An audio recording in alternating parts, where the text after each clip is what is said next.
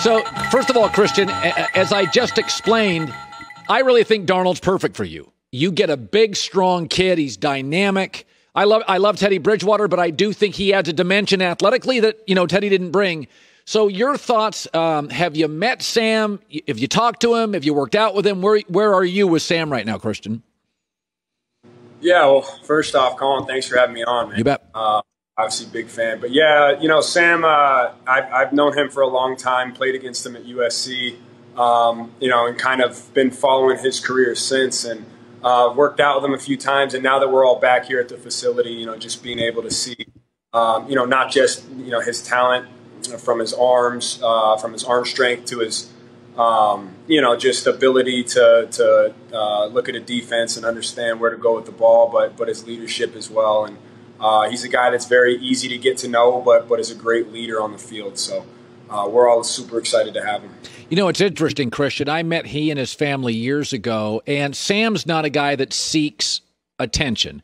He's kind of a regular kid, played volleyball on the beach with a beer. He'd be just as happy as going, to something fancy. And tell people a little bit about his personality, because that's one of the things that draws me to him. He's such a regular guy. And I do think professional athletes like the idea that he doesn't want to he don't want to get the attention. He just wants to be one of the dudes. Yeah, he's a football guy. He wants to win. That's the only thing that's on his mind is winning. He's a very humble, great person. You talk to him off the field. He treats everybody with respect.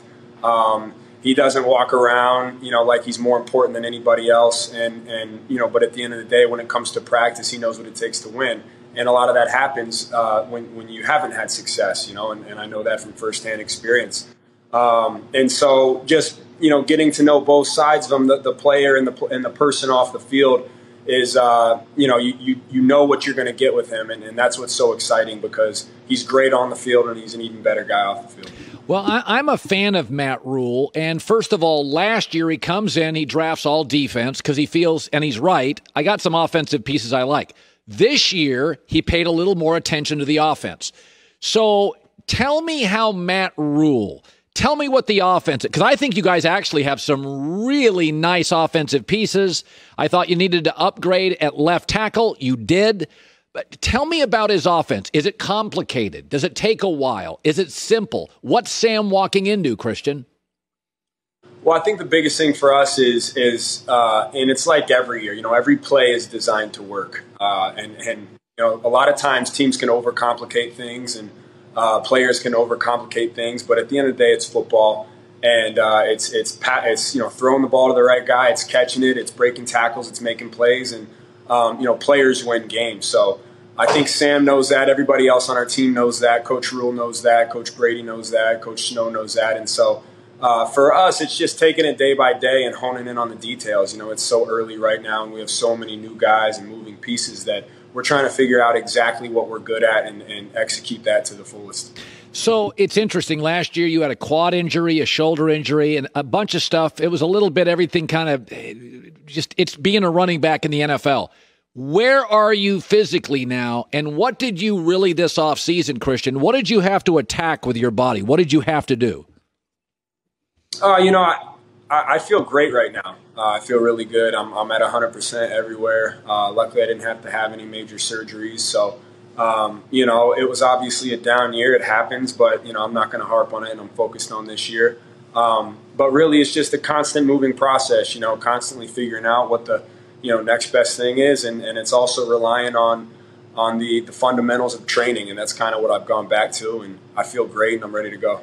So one of the draft picks, I was talking with Joy the other day around the draft, and I said, every year there's a couple guys drafted, and you can't believe that a team got them in like a third or a fourth round or a fifth round. And Chuba Hubbard is really good. And I said, oh, my Lord, Sam didn't have a running game in New York. I get Christian McCaffrey, and his backup is Chuba Hubbard. Have you watched Chuba? Do you know his game? What do you know? Have you seen him play? Yeah, it's exciting to see, what he can do with the ball in his hands. Obviously with the success he had in college, he can do it. And I look at a guy like him who is good at a lot of different things and works hard and takes notes and asks all the right questions. And that's really what you what you want in a rookie right now is just somebody who's going to hone in on the details and, make all the right decisions as far as protections and the playbook goes. But, we have such a good running back room right now. And, guys like Reggie Bonifant as well and Rodney Smith and Darius Clark and all these other guys who have come in and really done a good job. So it's just fun being able to work with all those guys every day.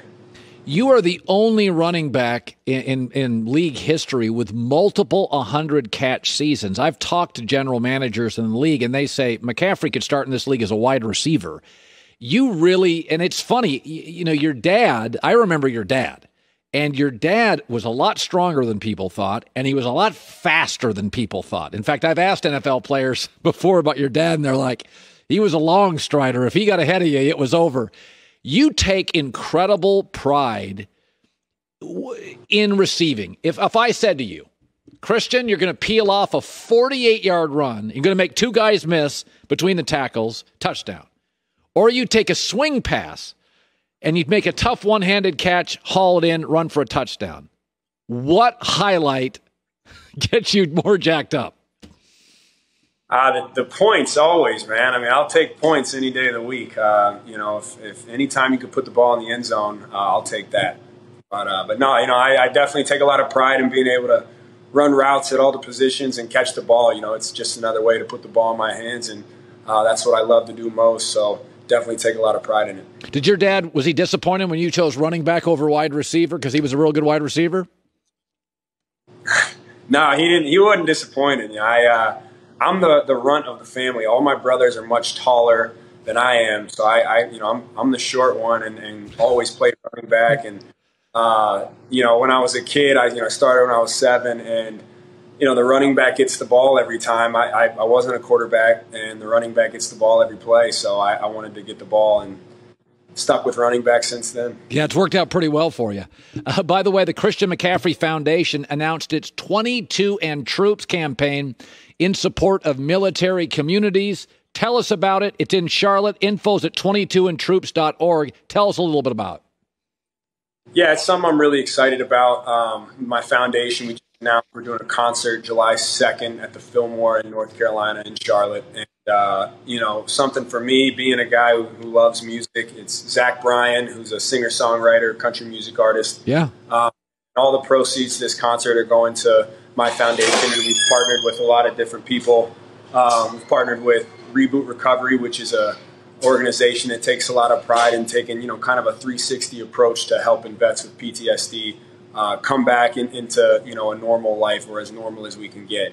It's something I have a lot of pride in. I'm very passionate about. I heard the stat that 22 veterans commit suicide every single day, and that woke me up, and that doesn't even account for the thousands of ones who go through PTSD and depression and mental health issues all the time. So this is something, for the Charlotte community or anyone else that wants to come out. Like Colin said, you can get your tickets at 22andtroops.org and or my website, which is on my Instagram and my bio.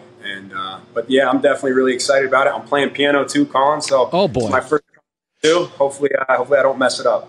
You Stanford guys, you got all the brains, you're athletes, you're playing the piano. Well, say hi to Sam Darnold. I really do love the two guys are coming together now, Darnold and Christian McCaffrey. I first of all, I don't even need to watch anybody else. I'm just watching Panther games. The rest of the league, I'm not even interested in. Christian, it's great seeing you. Appreciate it. Great seeing you too. Hi, everybody. Thanks for watching. Subscribe here to get the latest from the show. Also, be sure to check out more of the best clips from The Herd or go watch a few segments from other shows on FS1.